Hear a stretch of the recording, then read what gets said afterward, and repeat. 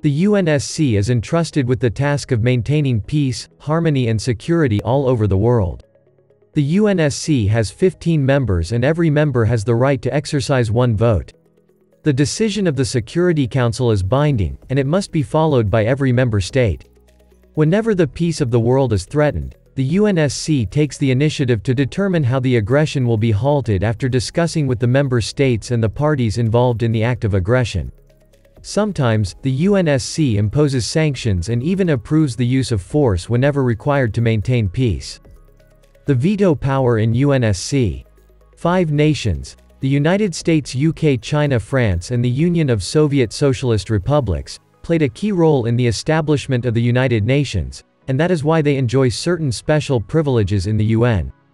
They are the permanent member states at the UNSC, and also have a special voting power known as the right to veto. If any one of them cast a negative vote in the UNSC, the resolution or decision would not be approved. All 5 permanent members have exercised the right of veto. If a permanent member does not fully agree with a proposed resolution but does not wish to cast a veto, it may choose to abstain, thus allowing the resolution to be adopted if it obtains the required number of 9 favorable votes. The veto power is possibly the most significant difference between a permanent member and a non-permanent member. According to Article 27(3) of the UN Charter, Council will take all decisions with the concurring votes of the permanent members. The topic of the veto power is highly controversial and has been debated in UN meetings itself over the years.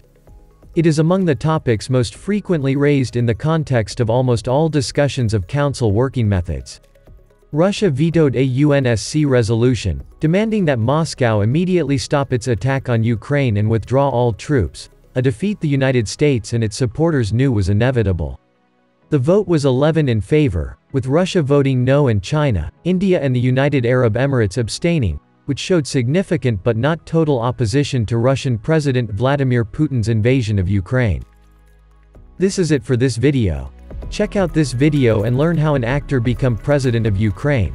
Also, if you enjoyed this video, then please give it a like and subscribe to the channel.